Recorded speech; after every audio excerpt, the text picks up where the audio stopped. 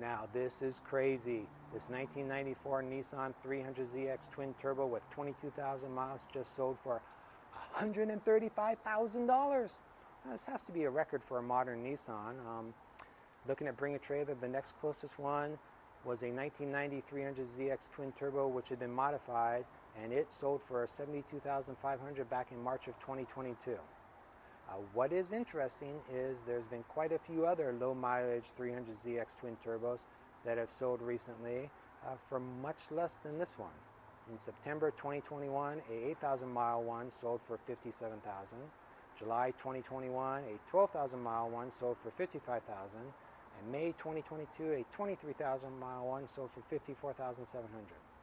So it makes you wonder why this particular one sold for more than 2.5 times more than these other ones.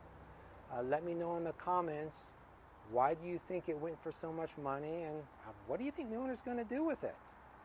Also, where do you think the market's heading with these cars? Thank you for watching, and please, when you get a chance, hit that like button and subscribe, as it really helps out the algorithm of my channel.